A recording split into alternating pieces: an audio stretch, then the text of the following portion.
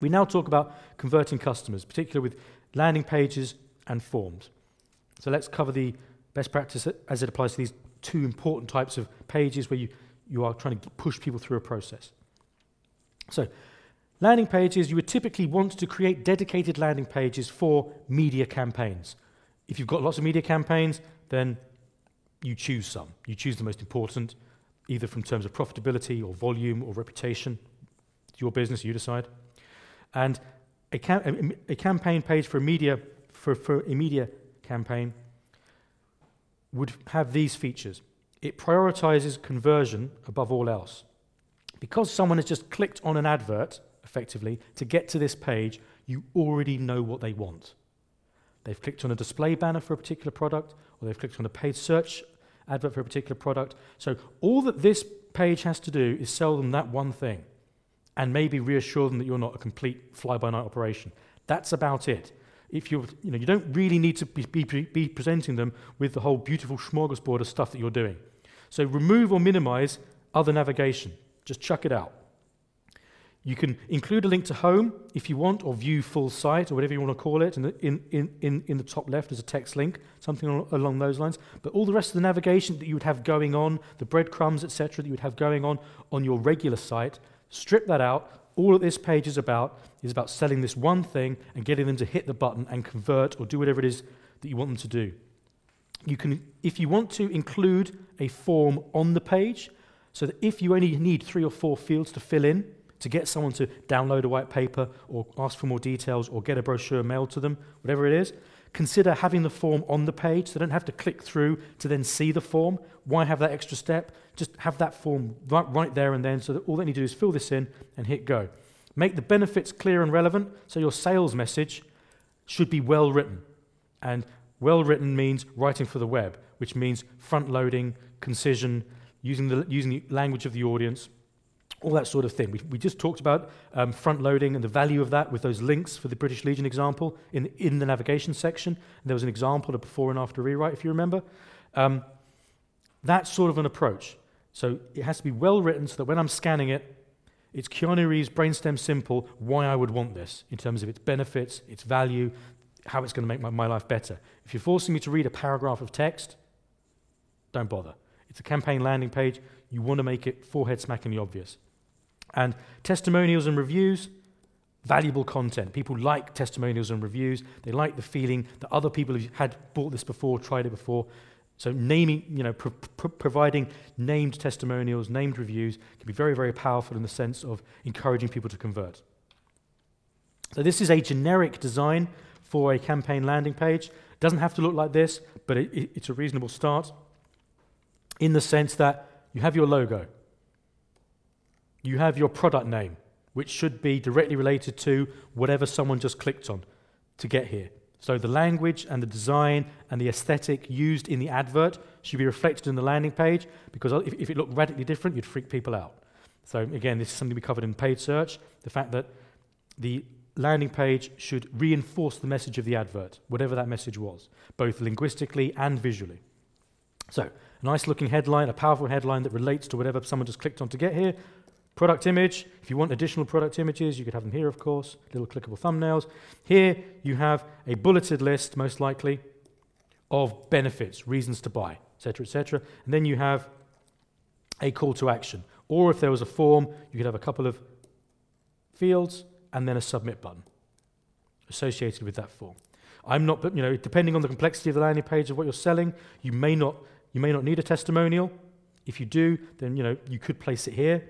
You could include it here if you wanted, etc., etc. But that basic model of headline, image, sales message, go button, that structure works pretty well for product landing, for product pages. You think about Amazon, that's basically the way every e-commerce site is built. That sort of logical structure of headline, image, details, benefits, bullets, go button. That's consistent. So just use that on this.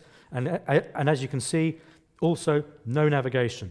All been stripped out, maybe just a couple here, such as, if it's relevant, delivery perhaps, or privacy policy, if that's relevant. So the bare minimum of links you need for either legal or to answer users' questions. But apart from that, you strip everything else out. So, just for a moment, bearing in mind everything we've talked about in terms of communicating structure, aesthetics, the design principles, just have a look at this landing page for a moment, and then consider the critique that you might offer of it. And then when we come back, I'll offer you my critique, and then, well, you won't be able to tell me yours, but I'll just imagine that you agree with me, and then we can move on. Okay, that's great. Have a go.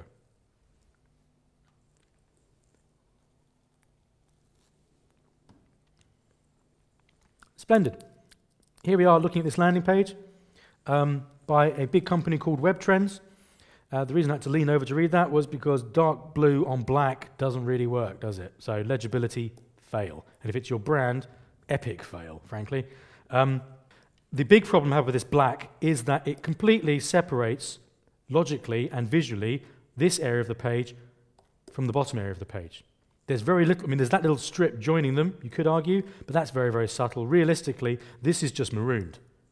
And because reading white on black isn't particularly pleasant, that is unlikely to get read as well. So you've got a big real estate there, I would argue, potentially wasted, without any good reason. There's no reason that area has to be black whatsoever. It just seems to be a random design decision made for no particularly good reason that I can figure out. On top of that, let's now look at here. We have, this is a nice element.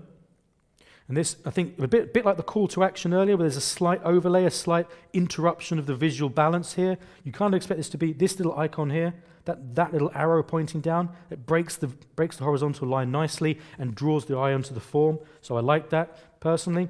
The submit button here, that looks a little bit, well, it's not obvious, frankly, is it? It's got no color, it's got no nice little arrow. There's nothing saying, I am a call to action button, I am what you press once you've done this form. Again, I'm not suggesting people won't notice it. It's just, why would you not want your submit button to stand out and draw further attention to this area? I certainly think that that's something that one consider. I'm not crazy about the idea of using the word submit. I think submit is something that one probably does, in a mixed martial arts contest when someone's choking you out. Apart from that, I'm probably applying or downloading or sending, or I'm doing something more relevant to my task rather than submitting. So in terms of naming of button, I would challenge whether or not we can come up with something better, more relevant to what the audience thinks they're going to do or the benefit they're going to get. And then here we are in terms of copywriting. We have a paragraph of text. I'm not a big fan of paragraphs of text. I like things to be scannable, bulleted lists, but then have a look at the web writing course and see what they say about that. Here we do have a bulleted list, so that's all well and good. One might consider whether or not we want some consistency between image alignment either on the right or the left rather than bouncing around, which might make the page slightly awkward to scan quickly. I think there's something to be said for that, but even so. So we can see how there are things to consider on this page in terms of design decisions that I would argue don't make a lot of sense, might make the page slightly harder to understand, scan, less attractive, all the points I made. So there would be, okay, so why did you do it this way? Is there a good reason, or is it just because you were bored? And often, frankly, it's because people are just bored. Graphic designers are just bored, they don't have a really strong usability background, they don't realize that you've now just cut the page in two, no one's going to look at that, they're going to go straight down here, this isn't particularly scannable anyway, all the things we talked about. So again, it's just, in a nice, pleasant, mutually loving, calmer, incense candle burning kind of a way, having a dialogue about, let's consider the usability and see if we can't improve this.